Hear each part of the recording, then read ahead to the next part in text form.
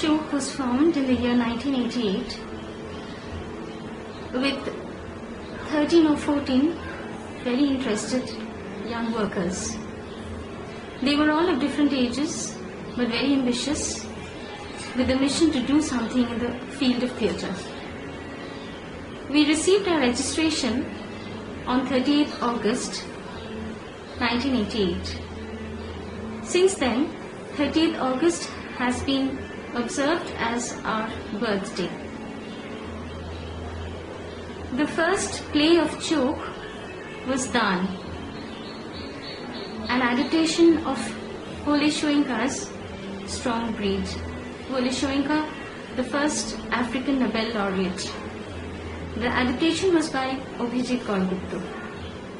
After this, we performed a few open space plays, street plays, the most noted of which was Adbhut Aadhar.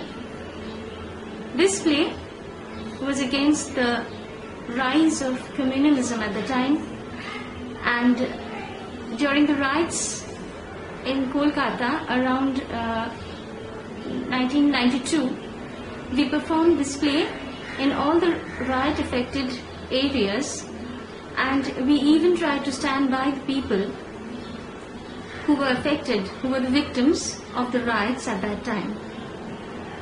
After this, we performed several proscenium plays like Hanga Manush. Hanga Manush was in protest of the tortures executed by the private armies in Bihar.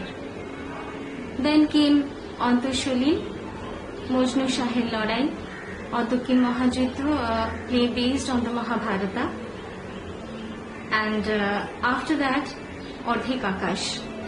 Ardhik Akash, I feel, was the most noted production of Chokh and brought Chokh many awards, made Chokh familiar not only among the many theatre goers but also the intellectuals of the